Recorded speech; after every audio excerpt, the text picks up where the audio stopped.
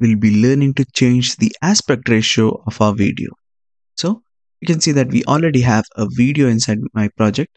Let me drag this towards the right side panel here so that a sequence is created with that video settings. So if I click on sequence and check the sequence settings, you can see that it is 1920 by 1080 and it is a 16:9 ratio.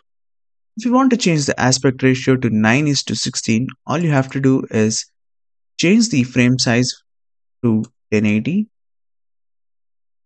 and 1920, and now you can see that it has been changed to 9:16, and I'll hit OK.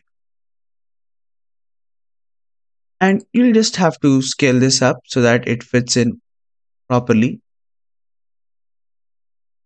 Another aspect ratio that you can change is ideally 1:1.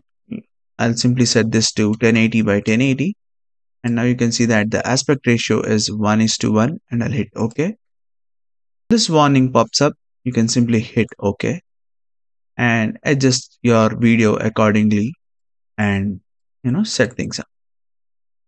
I hope you found this video helpful, and if that's the case, give us a thumbs up and see you guys next time with another tutorial.